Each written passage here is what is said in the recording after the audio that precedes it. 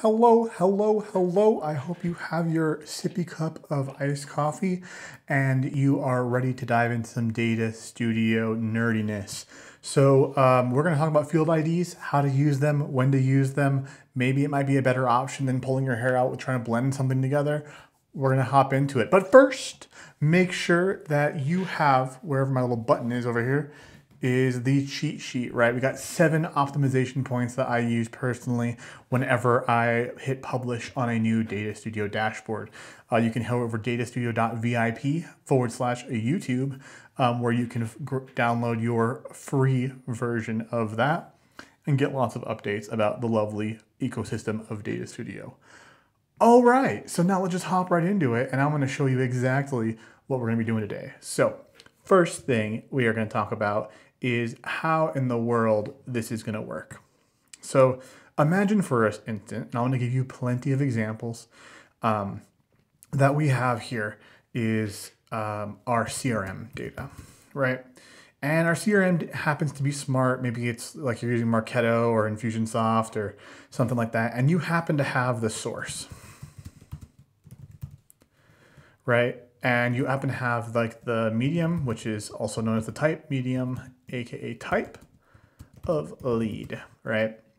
And then you also have, oopsies, you also have your Google Analytics data, which also happens to have source of traffic, and the type or medium, oopsies, of traffic.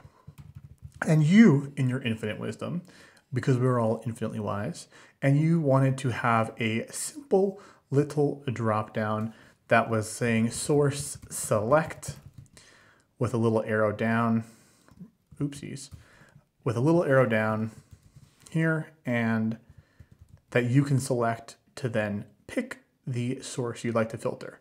Problem is that the filters are tied to a data source. So this is just going to filter your Google Analytics data, but it's not going to filter your CRM data. I know. I'm also smart. So if you wanted to filter both of these, you have 2 options, right?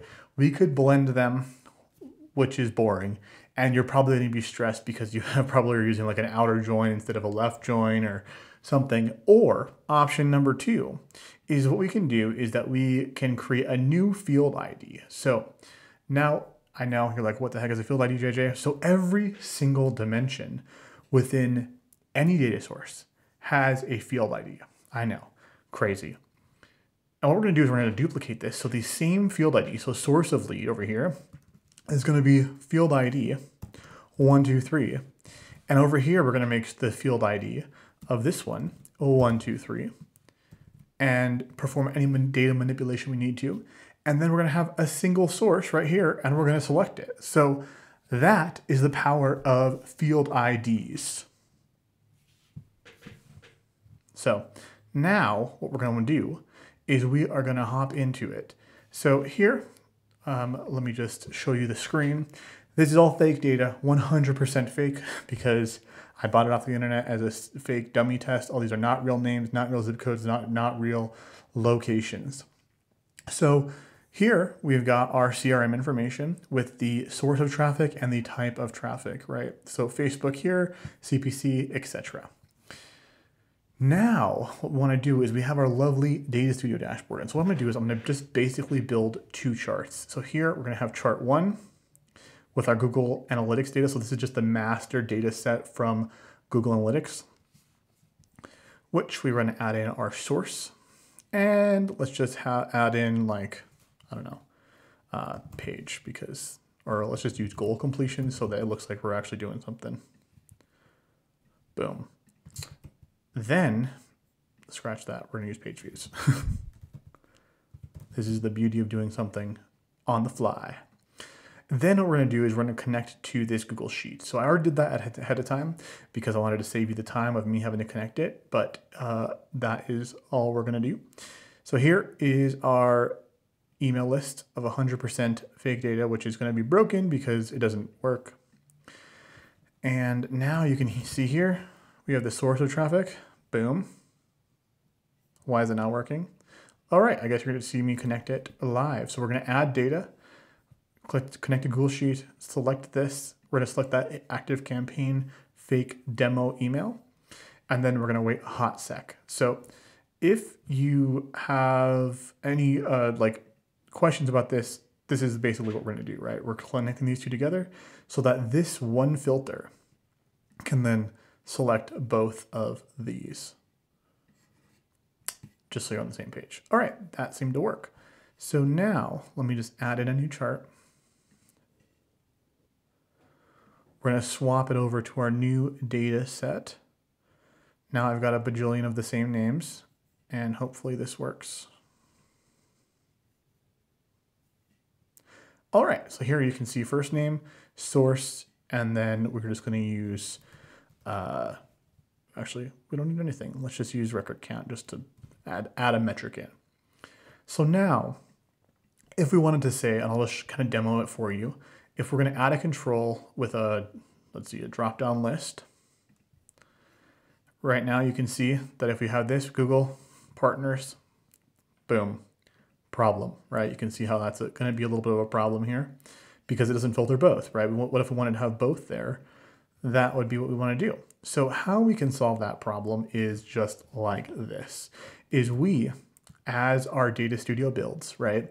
What we can do is we can simply create a new field that has the same field ID. Now you're like, where are these field IDs? You keep talking about them. I don't know, but that is what we're going to do right now. So if you go into your data set and you hit edit, every single one has a field ID, but it doesn't show you. So I'm going to create a new field, and right here, boom, field ID. You can edit it to be whatever you'd like to. You can only have letters, numbers, hyphens, and underscores. So keep that in mind. But what I'm going to do is come over here to our Google Analytics data set, and we're going to look for our source, which is right there.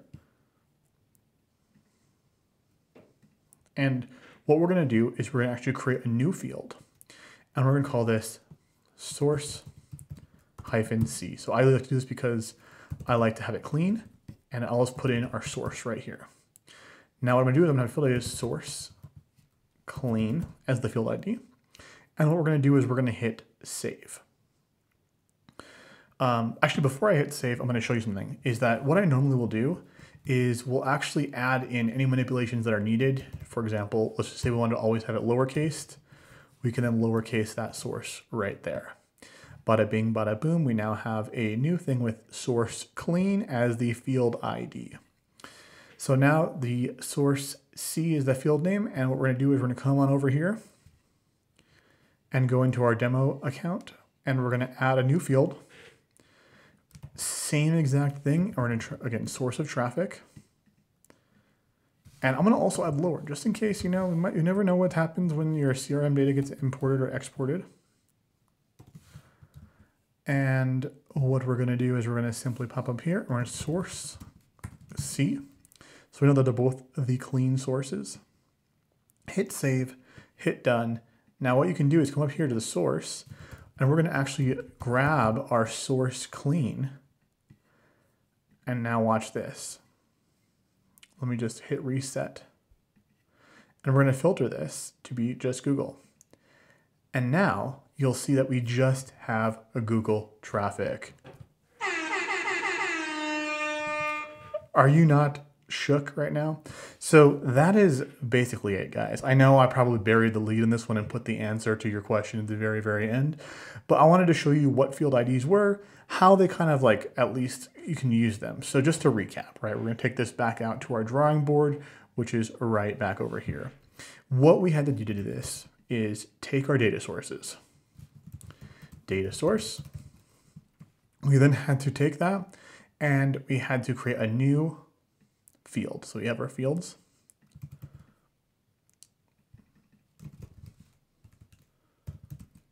Which is a new field with a custom field ID. We then have a data source 2 over here, which is this, with a new field with the exact same custom field ID. And then now, because of that, what we can actually do is we can use this select source to affect both of these data sources. So now you can come in here, you can hit Google. If you select one that doesn't exist, it'll just return as if there was nothing, which technically there is. And so now what you can have is a beautiful Data Studio report with only one little filter, right? So I hope that's helpful. I hope that makes some sense. I will talk to you guys in the next video. And if you have not, download this cheat sheet. It's super helpful, and you can hit reply to any of the emails that you get from me here on out, and I will let you get back to building some awesome dashboards inside of Data Studio.